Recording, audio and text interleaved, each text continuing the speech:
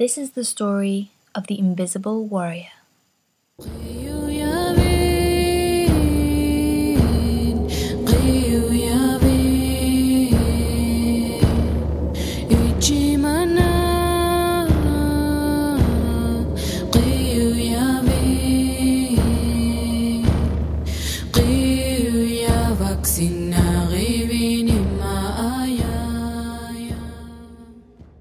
Once upon a time, on the shores of a wide bay on the Atlantic coast, dwelt a heroic Indian warrior. He had a very strange and wonderful power in that he could make himself completely invisible. In fact, he often took the liberty to casually mingle every so often, unseen amongst his enemies, and listen in on their plots. He was known amongst the people as Strongwind the Invisible. Now, Strongwind lived with his sister in a tent near the sea. Many maidens would have been oh so glad to marry him, and he was much sought after because of his mighty deeds. And it was known that Strongwind would marry the first maiden who could see him. In order to choose a wife who was pure at heart, the warrior devised a clever trick to test the truthfulness of all who sought to win him. Each evening as the day went down, his sister walked on the beach with any girl who wished to pass the test. Now, his sister could always see him, but no one else could.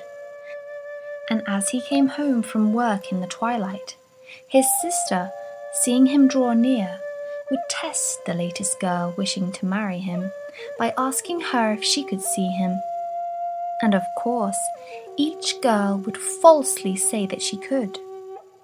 Then his sister would ask, "And with what does he draw his sled?" And sure enough, each girl would openly lie, answering, "Using a great cord, of course." Then his sister would know that they had been lying, for their answers were mere guesses. And although many women had tried to pass the test, all of them had lied about being able to see Strongwind. And so one by one, they all failed, for Strongwind would not marry any who were untruthful.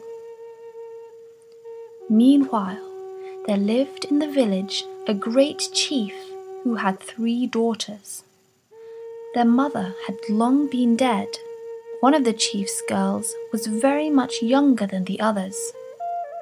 She was very beautiful and gentle and well beloved by all. Her older sisters were very jealous of her charms and treated her with intolerable cruelty. They clothed her in rags and cut off her long black hair. They burned her face with coals from the fire, that she might be scarred and disfigured. And once more, they lied to their father, telling him that she herself had done all these things. But the young girl was patient and kept her gentle heart and went gladly about her work. Now, like the other girls, the chief's 2 eldest daughters had also tried to win Strongwind. One evening, as the day went down, they walked on the shore with Strongwind's sister and waited for his coming. Soon he came home from his day's work as usual, drawing his sled, and his sister asked, "Do you see him?" And each one, lying, answered, "Yes." Strongwind's sister then asked, "Of what is his shoulder strap made?" Guessing again, they said, "Of rawhide?"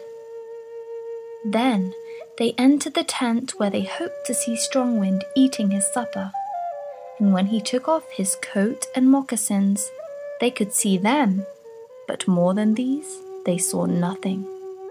And Strongwind knew that they had lied, and he kept himself from their sight, and they went home dismayed. One day, the chief's youngest daughter, with her rags and her burnt face, resolved to seek Strong Wind herself. She patched her clothes with bark from the trees and put on a few little ornaments, the only ones that she possessed, and went forth to try her luck at seeing the Invisible One, as all the other girls of the village had done before her. Her sisters merely laughed at her, calling her a fool, and as she passed through the village, all the people laughed at her tattered frock and her burnt face.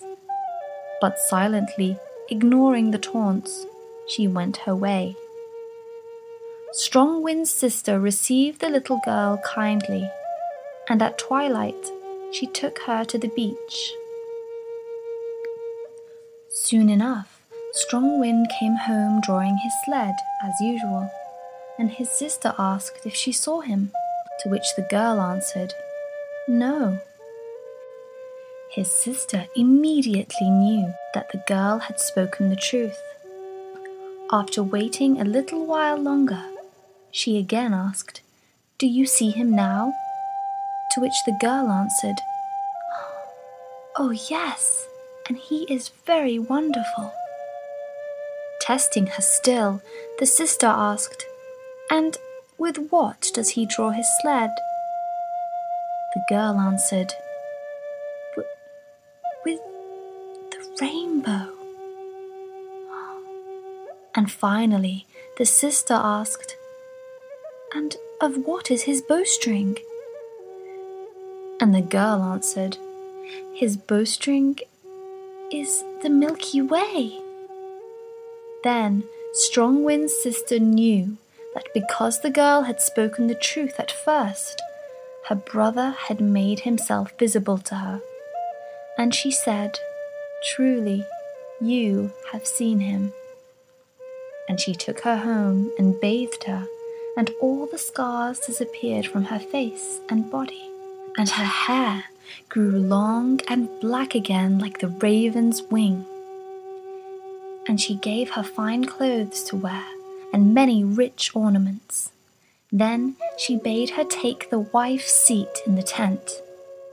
Soon Strong Wind entered and sat beside her and called her his bride.